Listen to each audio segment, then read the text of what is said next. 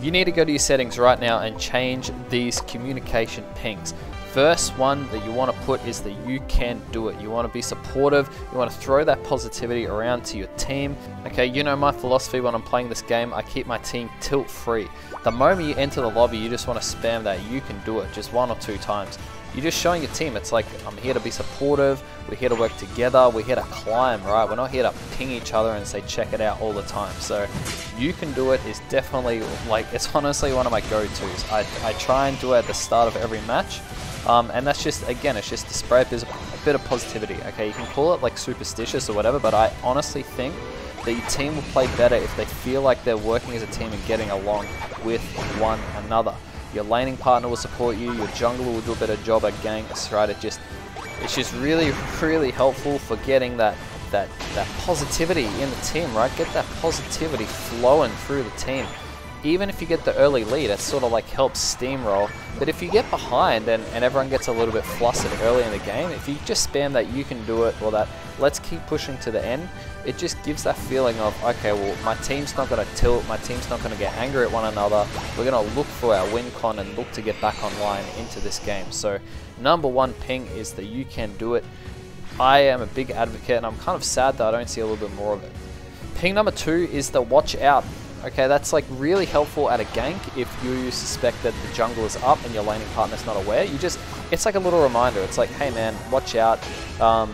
There could be someone here to kill you, right? So just watch out. Or even at the raid pit, you know, watch out.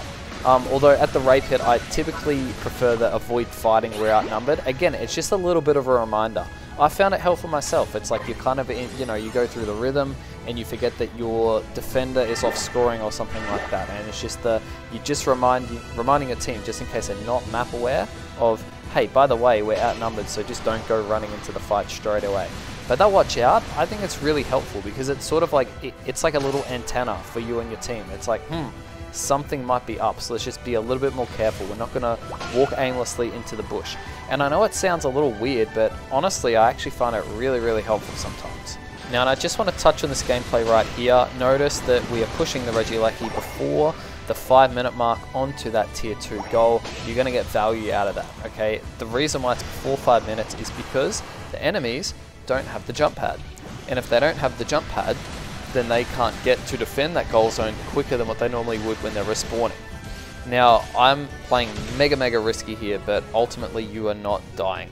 Okay, you don't want to die. So I managed to get out alive, which is, you know, lucky me, good for me. I had a little bit of, you know, team support there.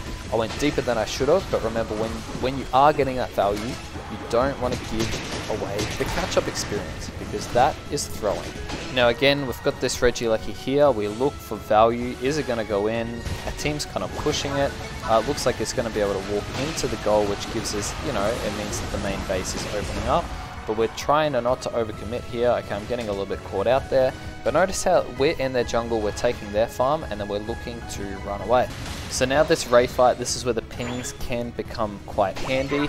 You've got the watch out, the you can do it, the let's keep pushing to the end, and the avoid fighting we're outnumbered. All 4 of these pings have got some kind of utility here, right? So the fight's breaking out, we've killed 2, we're looking like we're killing a 3rd there, which is really nice. And then I'm going, hey, come on, let's do the Rayquaza while we've got a moment to spare. Right, so I'm kind of looking to zone there, looking to get vision for the team while they rip, and I'm just CCing, right? I'm just not letting them get into some kind of a position where they're able to secure that objective. And so we're able to do it there, which is, you know, really nice. Our team probably didn't have the rip. Maybe I probably should have been there, and as a rapid spin Blastoise as the rip. You know, however, the pings came in handy there, and that's one thing that you can do is you can highlight over the map something that you want to ping. Now, people normally use this in a toxic way to like hover over a teammate and ping their icon, which is normally that's sort of like the, you know, oh, I'm not very happy with you ping. And that's the one that we're trying to minimize, right? We're trying to minimize that one, and we're trying to hop on that you can do it train, right? So straight away into this matchup here, you can see that my save player actually says that you can do it, which is so cool because this was the very next game from when I just changed the settings. So someone else on my team is like throwing the positivity out, and the last game you notice that our team got ahead early. You're going to notice in this game that our team does not get ahead early. Right, the Talonflame has been doing a really good job down the bottom by himself. The Wigglytuff has done pretty well top. I've gone in to try and support the jungler. Honestly, I've actually kind of let the team down a little bit here, and dare I say that the jungler and I just didn't get the value that we should have out of that top lane, especially considering how well our Talonflame did bottom, and the Sableye has been keeping their jungler busy in the enemy jungle. So, like, in terms of a start, honestly, not that great. And like at this point, I don't know what your experience with SoloQ is, but typically the jungler will get pretty tilted. They'll get very tilted. You can notice the Wiggly's obviously a little bit frustrated. Like, they've run bottom just because they're probably thinking they're going to get more value bottom. So, like, that's fair, but, you know, I think with the, like, we're spamming a couple positivity pings around the place in that, like, they might feel out of place just, you know, doing the check it out ping to me the whole time.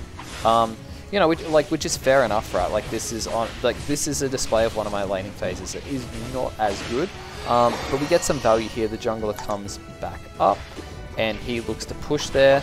I notice he's just not going back for his buffs whatsoever, so I just take this as an opportunity, because as soon as he gets Solar Beam with Ivysaur, it is a completely different character, right? It goes from being not so threatening to extremely threatening, and there we go. I'm like, you can do it, let's do this, let's push their goal zone, let's break, let's get this objective, and let's try and win this game after our pretty rough start. So I'm spamming it a couple of times because I'm trying to throw some positivity. The Wiggly seems into it, and the Sableye is kind of on board with it as well. So honestly, using these pings will give you, dare I say, like a better experience when you're playing the game, right? Even if you're not on the receiving end of someone who's just endlessly pinging your team, it's like, it's actually really frustrating. Like, it's really, really frustrating, because that person's probably not playing the game properly, and they're like a little bit tilted, so they're probably not going to make the best decisions while they're playing, right? So it's honestly, it's about like almost keeping the team a little bit level-headed as well. Now, that right there, we pop Unite and we get the Solar Beam off. Now, I get asked, why would I use Venusaur when I can just use Mew? And my answer is because Mew can't do that. Okay, Mew can't wipe down an entire lane with its Unite move, because it doesn't get that option. Mew gets a lot of other benefits, but that is absolutely not one of them. So the rest of this game is really, it's just going to be another display of why I think Solar Beam Venusaur is just so incredible. You can see I lagged out a little bit there. For some reason the Solar Beam wasn't going off. I wasn't cancelling the Solar Beam, it just wasn't happening. But once you hit level 13 with this character, oh man, look at how frequently these Solar Beams are being fired off. Like, this is just insane. This is insane damage. And you can see here the Garchomp's popped his ult, so he's not going to have it for Rayquaza. But even just this play right there, we still managed to pick up. We exchanged, the Garchomp and I exchanged there. So really nice value. And I die, but I'm definitely back in time for this Ray fight. And this is the huge value. You pop the Unite on a group of them and you just follow up. Look at the cooldown on Solar Beam. It's like 4 seconds. It's literally 4 seconds. Just absolutely destroy them. Absolutely destroy them. And that's one thing, like, if you've got the team that can provide you vision, definitely consider picking Venusaur into your matchups. But there you have it, those are pings. I really recommend using some of these pings if you're looking to climb and have a better experience on the game in Pokemon Unite.